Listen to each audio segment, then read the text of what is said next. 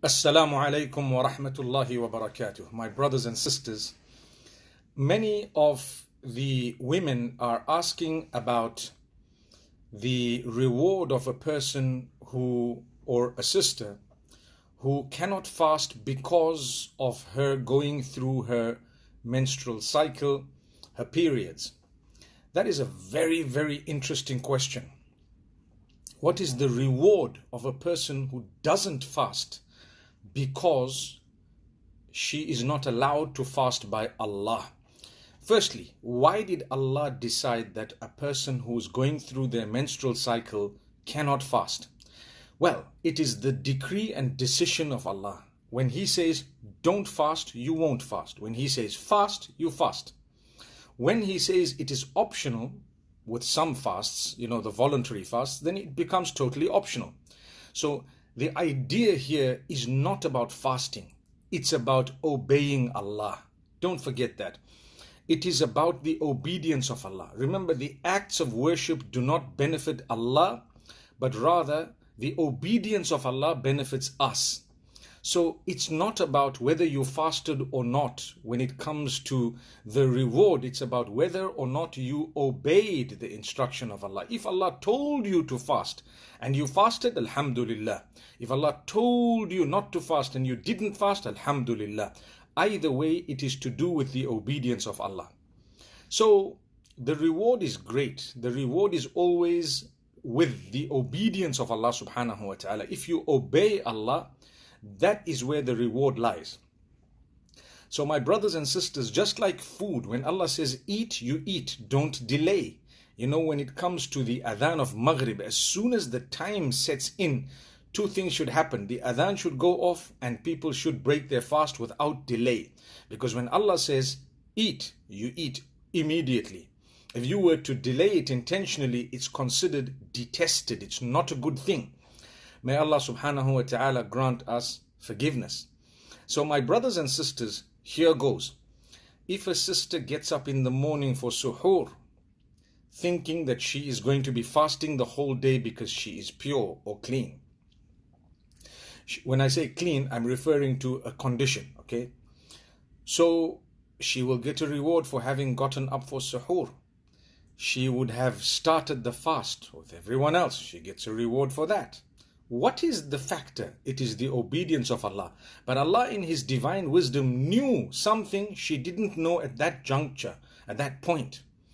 Then she stayed away from food. And, she started off, she prayed Salatul Fajr, she prayed Salatul Dhuhr, she prayed Salatul Asr, and hours passed. If she is, for example, in a country where the fasts are very long, she may have fasted for 15 hours, 16 hours. Suddenly, subhanallah, if she realizes, what? My menstruation has commenced. What happens? She should continue obeying Allah.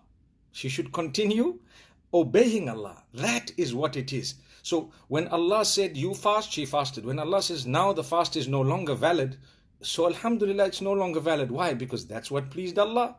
When Allah said it's valid, it's valid. When Allah says it's no longer valid, it's not valid. So nothing was lost with your reward with Allah, but Allah wants you to make up that fast on another day, sometime after Ramadan. Wow, that's another reward that you're going to get. So it's not like you did not get a reward for obeying Allah's instruction and not fasting. You are definitely rewarded, but that's not the reward of a fast. It's another reward that Allah gave you. It could be whatever. Only Allah knows exactly what level of reward He's going to give you for what you've done. But what you need to remember is be happy with pleasing Allah by obeying the instruction of Allah. That's it. For example, when Allah says in the same condition that you cannot pray, so you won't pray. Don't become sad because you've obeyed Allah. The reward is in the obedience of Allah. That's what it is. So if you fasted the whole day, or if you cannot fast for 3-4 days, what would happen? If you cannot fast for 5 to 10 days, that's on average. To be honest, the reward is written with Allah because you couldn't fast, but because you obeyed the command of Allah. If you disobeyed Allah and you said, no, I'm not listening to this, whether he says it or not, I'm going to do my own thing, then you're wrong. Then you are wrong. Subhanallah. So I hope this is a consolation for all our sisters out there to say, you know what? The pleasure of Allah lies in the obedience of Allah. Don't despair. So what? When Allah told you to fast, you were fasting, you got up in the morning, you didn't know that fast is not going to end. You were rewarded for getting up, you were rewarded for eating something, for making the intention, for starting the fast, for actually going through the fast, for fulfilling whatever you did through the fast. And suddenly at the end, Allah says, hang on, all that reward is definitely plugged in because you obeyed us. But right now, there is a new reward for you in a new act of worship known as breaking the fast. It's broken, subhanallah. It's not valid anymore.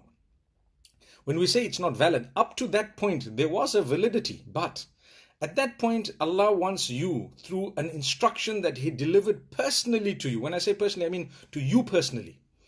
So that Allah gave you through a sign. What was the sign? The sign of blood.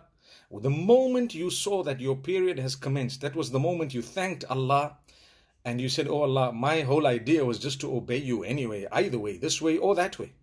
So you get the full reward. And then what happens is, meaning you get the full reward of what you've done to that juncture, and then you make it up later.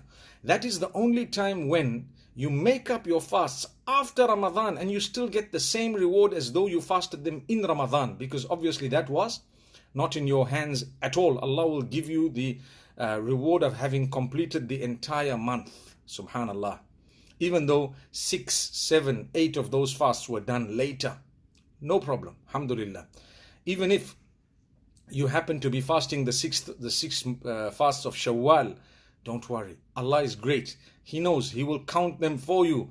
Even if you've done them after Ramadan, all of those in the month of Shawwal, the ones you missed and the other 6, subhanallah. So you have fasted the entire month of Ramadan. That was according to the obedience of Allah. I hope you get what I'm saying. The last thing I want to address today before I actually leave is those people who want to take medication in order to stop that menstrual cycle from coming. It is medication perhaps that would stop that blood completely. Now, the issue again, number one is what is natural is always the best. Let things flow, let things go, and let things happen according to nature. It is healthier for you. It is better for your life. For even with Allah subhanahu wa ta'ala, you're losing nothing. But some people feel, oh, I'm losing out. You're not losing out. You have not lost out regarding the obedience of Allah. You haven't lost out. But you might think, I haven't been able to do this. I wasn't able to fast or to fulfill salah, etc. I tell you, my dear sisters, it is best to let things happen naturally. You've missed 6 to 7 fasts. Some might miss up to 10 fasts, depending. It's okay. Allah loves you. He still loves you. Like I said, and I'm saying it for the 10th time, the idea is to obey Allah. It's the obedience of Allah. Now, if there is medication, you need to look at the side effects. You need to look at what it does to you. There are so many side effects. One of them is long-term bloating. I've actually addressed this matter with some. They've come back to me and told me over 3 years I've become huge. And it's not just one person, it's quite a few. It's because of the contraceptive pills you're having, or perhaps because of pills that are within your system in order to stop what was natural. So you've got to be careful. Not everyone's system agrees with the medication, and not every medicine agrees with all the people.